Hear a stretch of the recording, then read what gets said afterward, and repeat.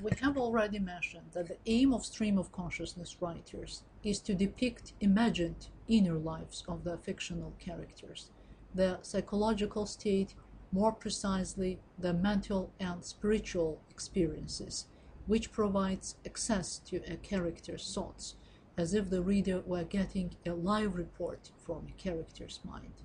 Melvin Friedman says the stream of consciousness novel should be regarded as the one which has as its essential concern the exploitation of a wide area of consciousness, generally the entire area of one or more characters. The same opinion was expressed by Robert Humphrey, who stated that consciousness indicates the entire area of psychic structure.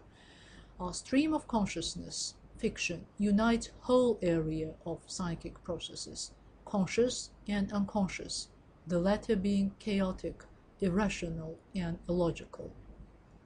But at the same time, he emphasized the idea that stream of consciousness is particularly concerned with subconscious, as he calls pre-speech levels of psychic activity. Thus, according to the widespread definitions of stream of consciousness novels, the range of interest of this kind of literature embraces the whole structure of human psyche, conscious and unconscious with its levels, but it is particularly concentrated on the unconscious layers of the psyche. It may be assumed that the area of stream of consciousness activity is rather wide, serving to reveal the levels close to the surface of the psychic structure, as well as and particularly the deeper levels. Forms and techniques of stream of consciousness writing. The satisfactory depiction of consciousness required either the invention of new fictional techniques or a refocusing of the old ones.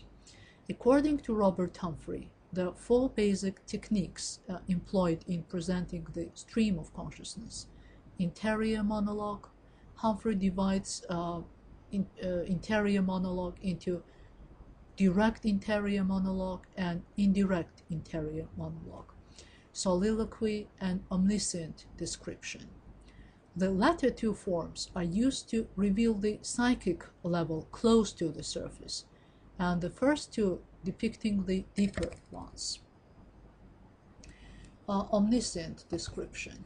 Omniscient description belongs to old fictional technique, which in a stream of consciousness novel requires refocusing. This technique is employed in stream of consciousness writing to describe the psychic content of a character in the author's words, written in the third person.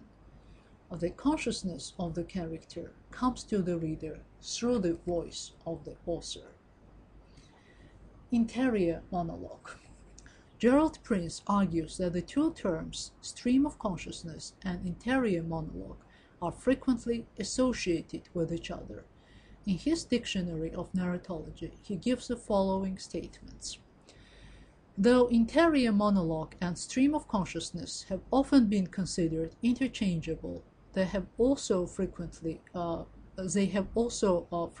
been contrasted. The former would present a character's thoughts rather than impressions or perceptions, while the latter would present both impressions and thoughts, or else the former would respect morphology and syntax, whereas the latter would not, and would thus capture thought in its nascent stage, prior to any logical connection. Interior monologue is a rather general term which refers to inner activity, regardless of the deeper levels of psychic structure or psychic level close to the surface. As you remember, Robert Humphrey divided interior monologue into direct interior monologue and indirect interior monologue. And now let us deal with direct interior monologue. Direct interior monologue presents consciousness directly to the reader. Usually the first-person pronoun is employed. The author either completely disappears from the narration or interferes negligibly. It is mainly concerned with depicting discontinuity of thought at the pre-speech level. Indirect interior monologue. In indirect interior monologue, the author presents unspoken material as if it were directly from the consciousness of a character, and with commentary and description guides the reader through it. Usually the second or third person pronouns are employed. It mainly focuses on the level of consciousness nearer the surface, and even one that illustrates a verbalized thought level present, though actually unuttered. Soliloquy. Soliloquy is defined as a technique of representing the psychic content and processes of a character directly from a character to reader without the presence of the author. Usually the first-person pronoun is employed and mainly focuses on the surface level of consciousness. It is characterized with greater coherence than the interior monologue. Analyze the story according to theoretical foundations given above. Devices. Free association method. If you remember, we discussed free association method when we were dealing with Virginia Woolf's story. And now let us remember what free association stands for. The chief technique in controlling the movement of stream has been an application of the principles of psychological free association. It is a device which shows how the character's consciousness is switched from one thing to another. Three factors control the association. First, the memory, which is its basis.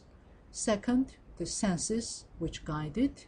And third, the imagination, which determines its elasticity.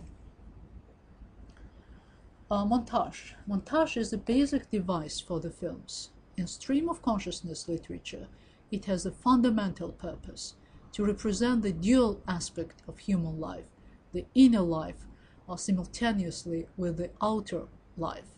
Among the secondary devices of montage, Humphrey names the following: multiple view, slow-ups, fade-outs, close-ups, panorama, and flashbacks.